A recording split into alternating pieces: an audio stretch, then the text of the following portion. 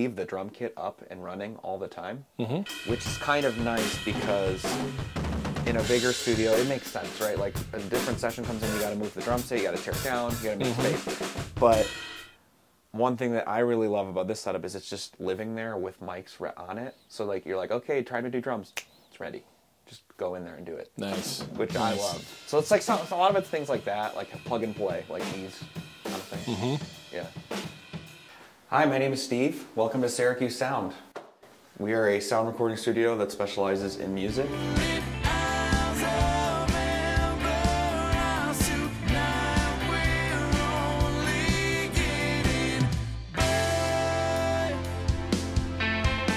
Are you a musician first and then a sound engineer? Are you a sound engineer first and then a musician? What's your story? I did start as a musician. Okay.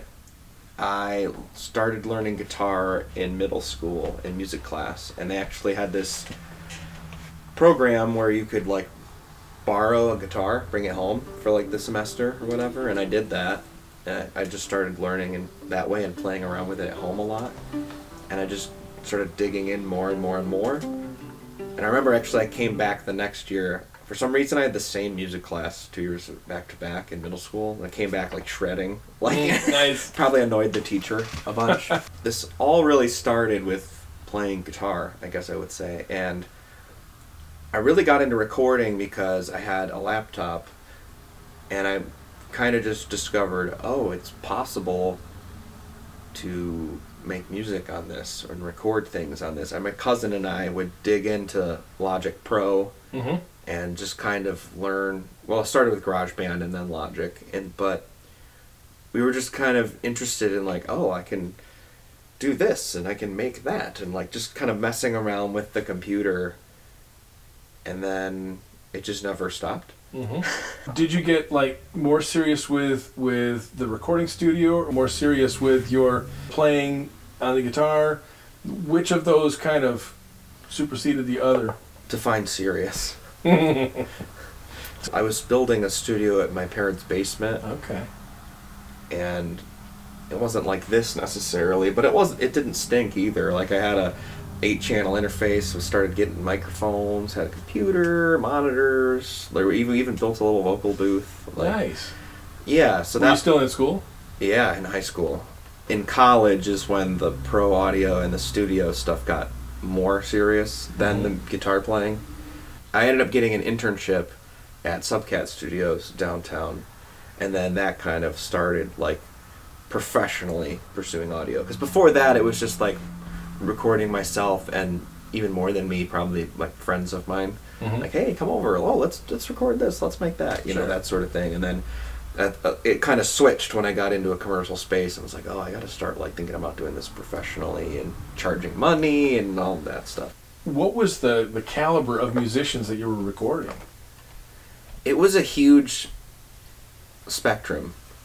Sometimes it's as simple as like, oh, my son sings in his 7th grade chorus. We wanted to do a karaoke thing, like, you know. It's and then the other extreme would be like jazz jams, and you got like these crazy musicians in there all jamming together. Or you got, yeah, there'd be like A-list musicians sometimes, not all the time, but sometimes, you know. So it would kind of swing anywhere across that. So how many musicians might you get together at a time? What's the biggest kind of session you'd use? I think the biggest one I was ever a part of was like 20 or 21.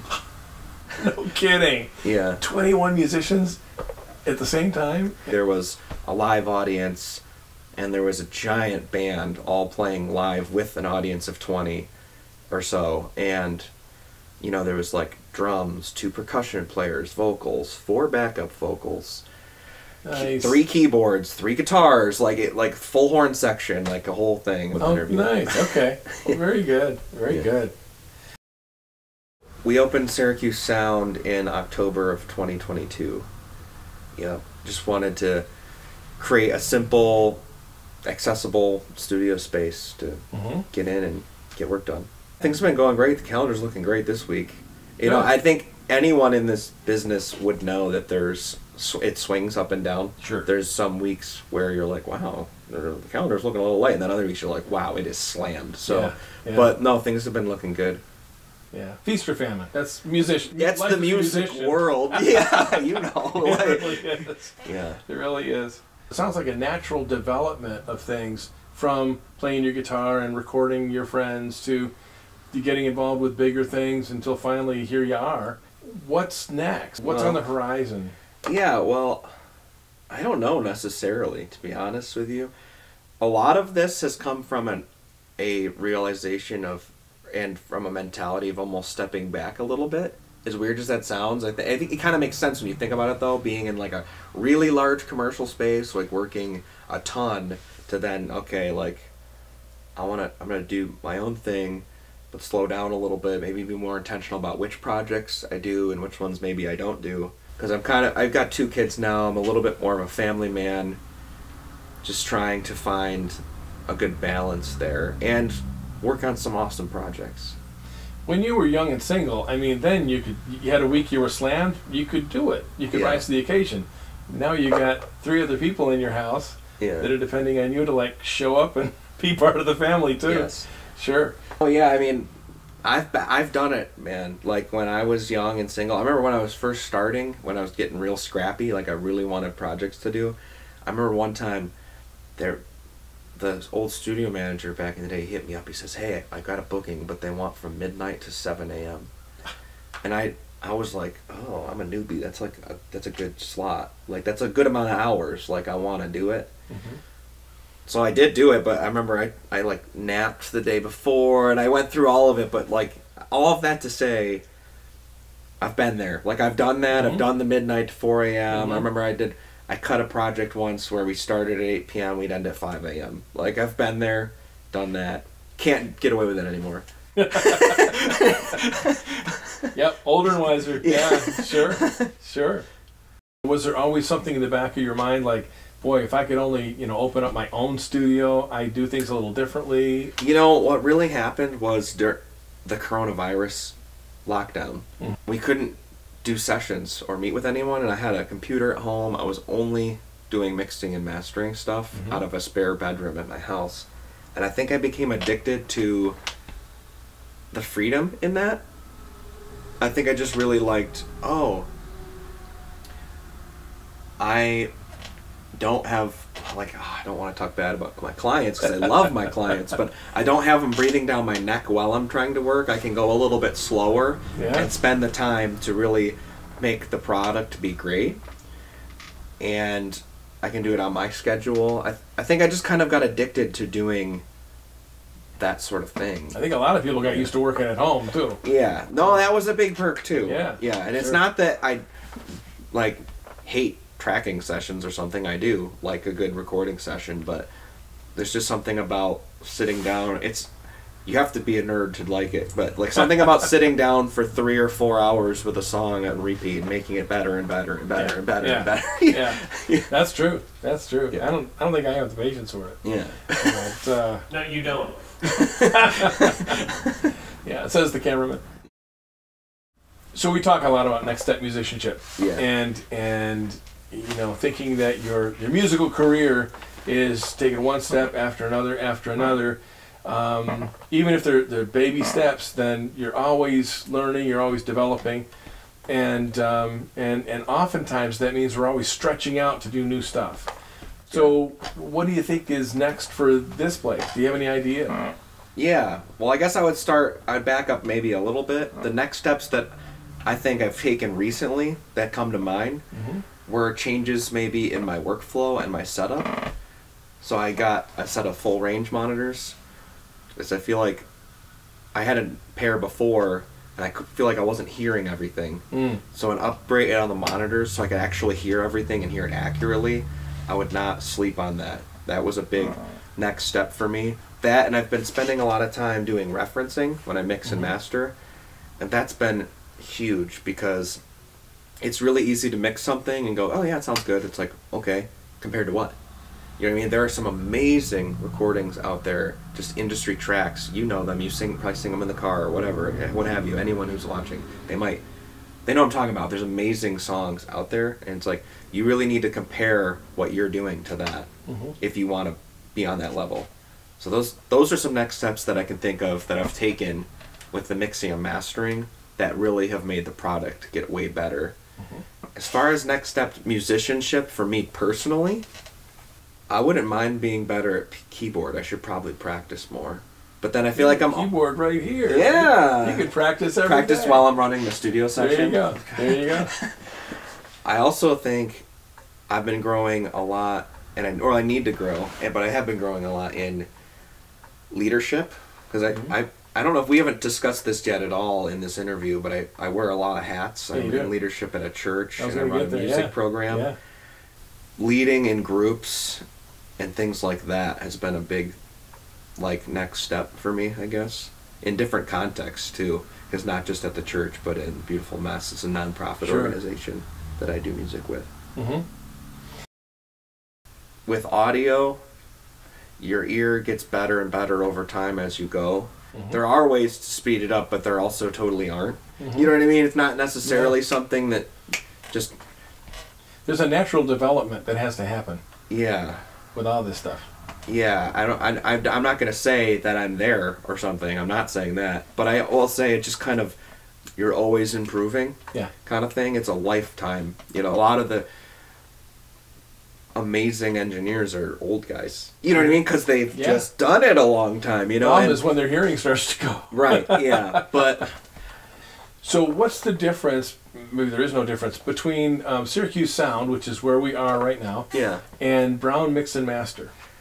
Yeah, so basically the best way to describe that is the studio is a partnership with me, Mike Tavares, and Ryan Wiggins. We kind of collectively use this space. We book it as we go. And then I do post-production stuff out of my home. Mm-hmm. If you were recording at home, it really depends on what you were working on, but the very, very, very basics that you would probably need is an audio interface, headphones, and a mic. I really think that's probably about as simple as you can get. The headphones you can use for mixing and for tracking. And then the microphone you could record basic live instruments and vocals, and then the rest you could do in the box. It's interesting you bring that up because I don't think sometimes people realize like how hybrid you can get between home recording and studio recording. I feel like the longer I do this, the more I realize that like good home recording is basically the same. It's just not in a studio if you do it right. People don't often think about the options they have. Like, oh, you could go in the studio and cut like really legit drums, and then you could go home and like plug in your bass guitar and play bass, and like work things. You can kind of do both. I think people sometimes forget that. So yeah, I think a simple home recording setup would be great for most people. I usually try and tell clients you should do that. It's so funny because it feels like it's not lucrative to me, but it is in their best interest. I'm like, you should probably have a hybrid thing going on here because it provides some leniency with the budget and with time restraints. Now, when I was starting to record in studios, then one of the things I was told was before you get to the studio, practice, rehearse, get it as good and as perfect as you can, then go to the studio. Is that still some decent advice? Oh, I think it's great advice, yeah. I think there's a healthy balance to it too. You should try and have your stuff as figured out as possible, but then be open to a little bit of creativity in the time allotted. So how much do you put yourself into somebody who comes here to record? How much do you feel that you have the leeway, I guess, to suggest different things? I'm sure you do with the recording process. Do they ever give you the opportunity to say, you know, I think I might change the bridge of that song a little bit, or I might play a different chord there, or do you really want to do that on the guitar? I mean, do they ever give you creative input opportunities like that? So I found the longer I do this, I found that people love that. Maybe not, I don't know if I would go as far as to change chords, but I have before, but not all the time. But I think when I first got into this, I thought, they just want a button pusher. I think I couldn't have been more wrong. I think they absolutely want someone who's willing to give their opinion, especially if it's a good one or a good idea. Right. I feel like every time I have a good idea, they're like, I'm like, hey, I have an idea. Do you want to hear it? They're like, please. Like, I would love to hear your idea. You know what I mean? So, yeah, that was definitely a misconception I think I had at the beginning. So they come into the studio, and it's not just that they want to get their song down, but they're looking at you. Steve, we want you to produce the best song we have in us. Yeah, yeah.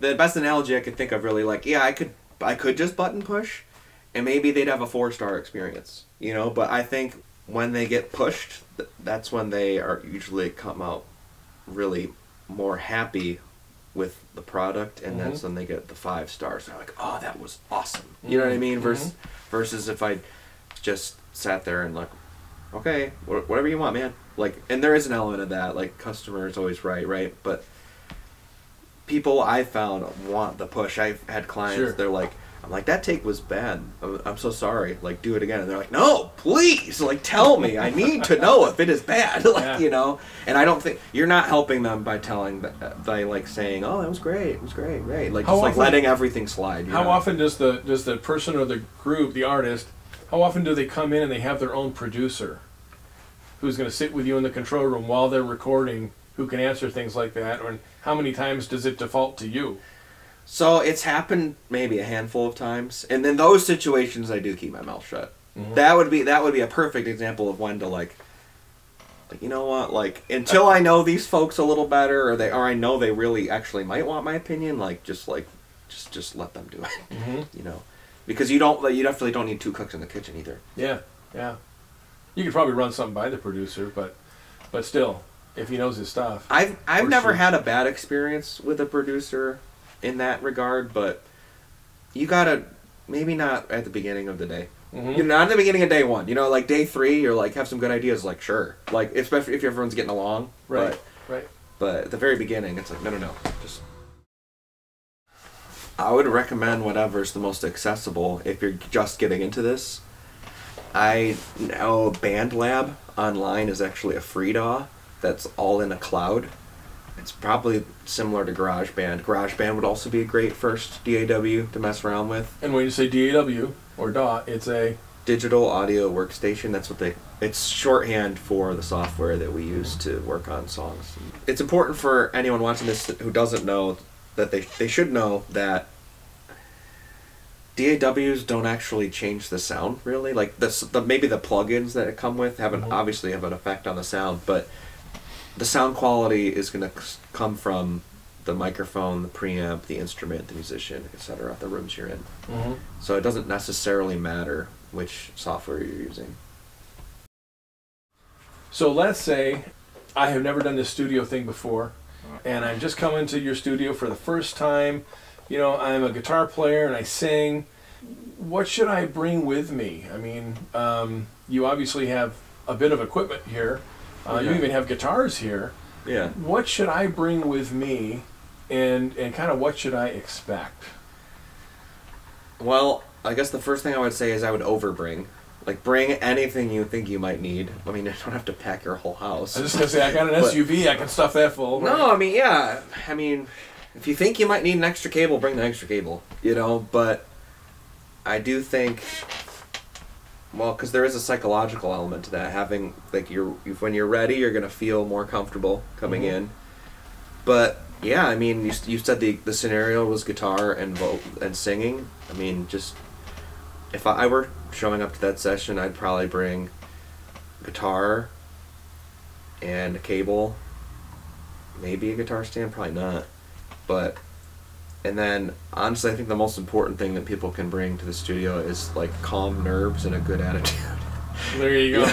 Yeah. Yeah. So if let's say I'm a keyboard player, or let's say I'm a pianist, right? Then I'm not going to haul my upright piano into your studio. Right. So how would I handle that? Well, we have had really good luck with using MIDI instruments for piano. I've got Native Instruments Complete. I've had keyboardists come here and just use the rig here, but then I had a keyboardist even last week actually brought a Nord. We hooked it right up for MIDI, and boom. So they can bring something if they want. They don't have to. But yeah, I don't think it would make sense for someone to bring it up right over No, here. probably They not. could. Probably not. You have to tune it when you get here. Yeah. Put the shoe on the other foot now. You're the sound engineer, and you've got a guy like me coming in for the first time. And you know, I'm a little bit nervous, and I'm inexperienced at recording in a studio. How would you prepare the studio, prepare yourself for that session? Well, you said you're nervous. I usually like to change the lighting up when people are nervous. I'll usually dim the lights in both rooms. Like, does it really help? Yeah. Yeah, Okay. I found it really helps so people can kind of get in their head in the right way a little more. Like, they're not focused on what's happening around them as much. That would be something like it would actually be helpful to know. Oh, they're nervous. Okay, like why don't I kind of set things up a little more like this, kind of create some mood lighting. But then, practically speaking, in terms of more like actually doing stuff, I do kind of like to know what we're working on, the style, because I might get some cool ideas. You know, I might have, I've got other instruments at home. Like, sometimes it's nice to, you're working on that? Oh, I've got this cool thing. I'll bring it. You know what I mean? I'll bring this with me. Or I have an acoustic guitar that I gig with all the time. I don't keep it here. I have it at my house, you know? So, we're doing acoustic. I'll bring the Martin. Like, you know what I mean? Like, you never know. It might be nice to have it. Like, that sort of thing. So it's kind of nice to know what they're working on so I can be as prepared as possible. Sure. Yeah.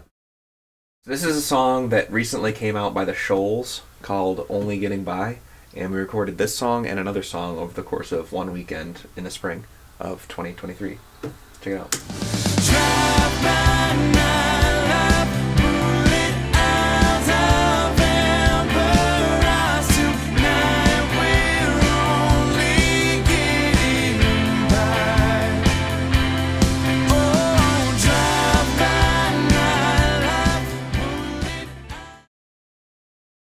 Hey Steve, thanks so much for letting us invade your world for a few minutes.